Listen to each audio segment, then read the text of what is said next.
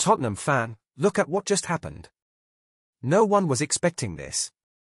But first, make sure to subscribe to the channel because here you have videos every day with the latest news about Spurs, and so you don't miss anything. Don't forget to turn on the notification bell.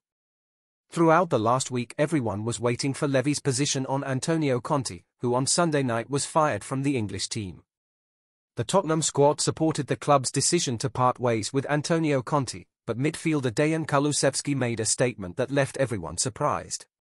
The young Swede was signed by Conte in his first season at Spurs and started off well, scoring 5 goals and assisting in another 8 in 18 games.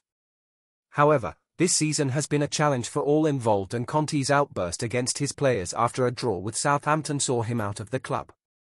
It is understood that the players were relieved not to have to work with the frequently repetitive training sessions, public blame for results and other frustrations. Pause in this news to say that if you want YouTube to keep recommending the latest news about Tottenham for you, then it's really important that you already leave a like on this video. Let's continue with the news. Kulusevski spoke fondly about Conte when asked about his departure. "It's not up to me to decide. Whoever is the coach, we players will always accept and play for him and for each other.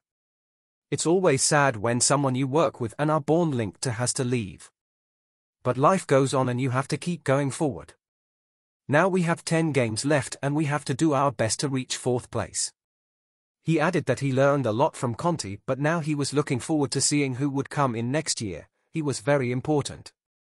I learned a lot from him and I will always remember him, but now we have his assistant, which I know very well, so we'll see who comes in next season, but I really like the city and the club."